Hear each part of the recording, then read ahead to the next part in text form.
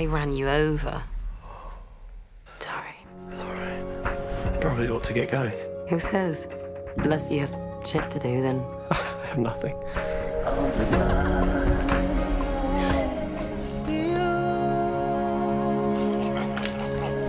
Whether we like it or not, the clock is ticking. What's the rush? Because I'm worried that there's a very distinct and real possibility that I am about to fall in love with you.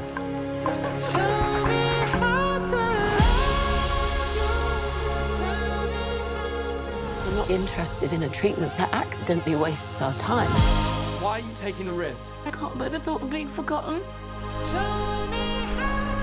I am guilty of looking ahead instead of right in front of me.